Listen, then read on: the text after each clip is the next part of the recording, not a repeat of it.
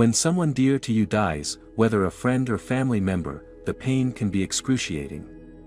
Death is an unsettling scenario that may leave you with more questions than answers, whether you've known them your entire life or their time on earth was brutally cut short.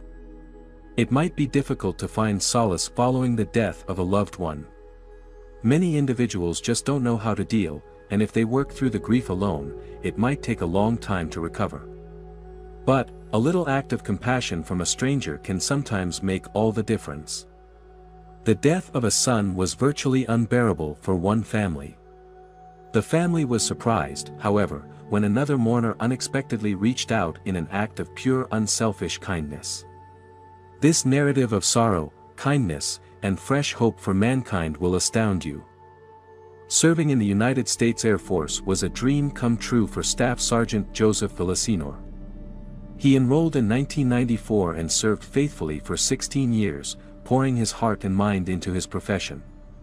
When Joseph was committed, he gave everything he had.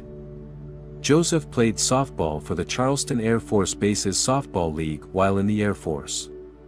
He was the perfect example of a terrific man to all of his fellow troops. Tragically, tragedy struck in 2010. Joseph was just 36 years old when he was killed in an automobile accident. His parents and wife, whom he had left behind, were horrified by the unfortunate turn of events and determined that his remains would be placed at the Garden Park Cemetery in Conroe, Texas. When his parents went to visit his grave one day, they were astounded by what they discovered. And it was all owing to a random stranger.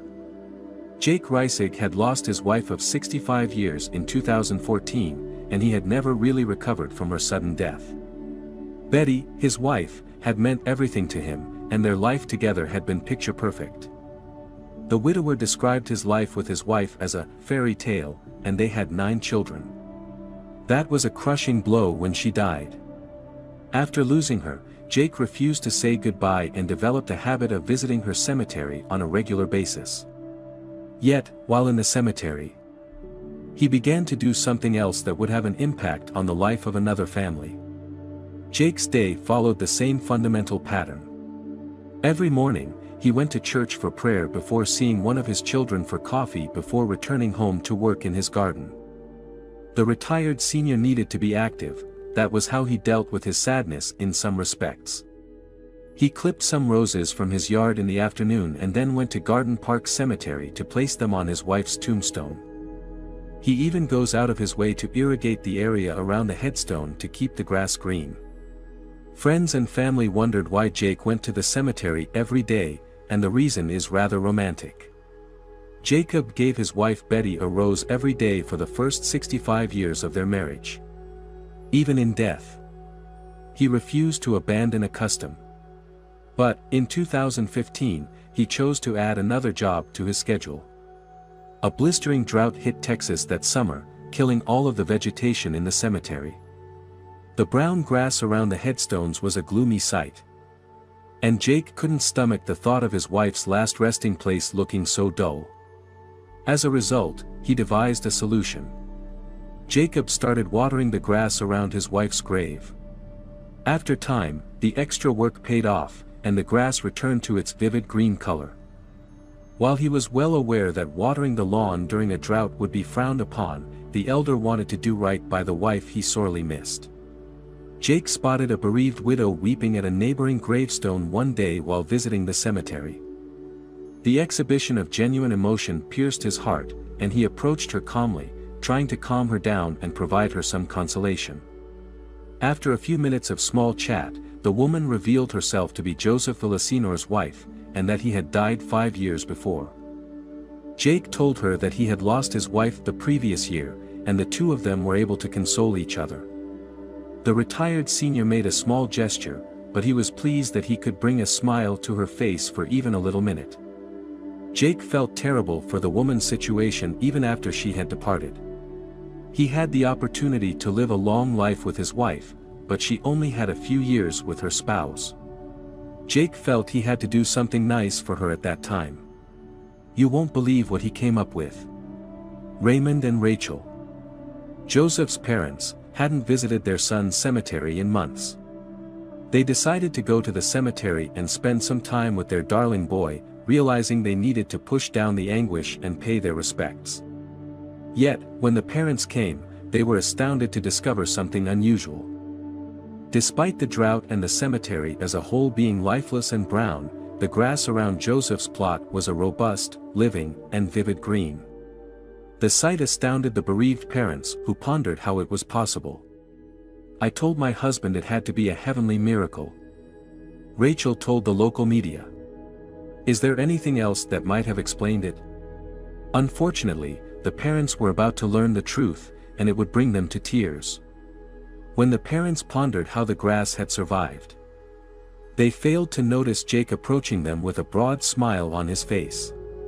Jake wasn't sure how they'd respond to his meddling with their son's burial, but he hoped they'd enjoy it. He told them he had spoken with their daughter-in-law some months before and wanted to offer them a present. He described his own daily ritual for his wife's burial and expressed gratitude for being able to offer some solace to the family in some tiny manner. Jake admitted that he had also lost someone in the military. His daughter was married to a U.S. veteran named Benjamin, who was diagnosed with cancer shortly after being deployed. Despite going through chemotherapy, he died in 2011. Jake believed that watering his son's cemetery would respect his memory after learning that he had served in the military. Raymond and Rachel were astounded that Jake would go out of his way to do something so thoughtful for their family. They didn't know how to reward him, so Rachel simply hugged him and wiped away a few tears. Rachel and Raymond were unaware that their son Joseph and Jake were not strangers after all. At least not in Jake's opinion. He had been visiting their son's cemetery for months, watering and maintaining it, and he believed they had gotten to know each other spiritually. According to Jake's son, Roger, his father's devotion for Joseph, whom he now refers to as Joe, is just the way he is as a human being. He treats Joe the same way he does my mother and siblings. He's a loving man and spends his life selflessly. Roger didn't want his father's charitable act to go unnoticed. While his father was a humble man who always behaved out of compassion with no need for attention, he wished for his father to be recognized for being such a decent man just once. As a result, he decided to share his father's tale on Facebook. Roger explained his father's daily routine and his new relationship with the slain U.S. soldier, Joseph, in an emotional post. He was proud that his father was respecting a stranger and treating him as if he were one of his own children. He went on to say how important it is to make each day count and to love your family because you never know when they may be taken away. Roger had almost lost one of his own children a month before when 3 armed thieves rushed into his daughter's job. Fortunately, she wasn't working that day. But he understood how things could have gone wrong. Jake built a close relationship with his grandchildren as a grandfather and attempted to provide a good example of what pure love and selflessness can achieve for others. Jake's wife died, but his daughter perceives them to be still married. After the news of her father's wonderful act made headlines, she uploaded a photo of her parents from their 6th wedding anniversary. Mom and Dad are still married, Mom simply lives in heaven. If Jake wants others to take away one thing from his experience, it's to live each day with purpose and to prioritize love above everything else. You never know how much of a difference one simple act of kindness may make in someone's life.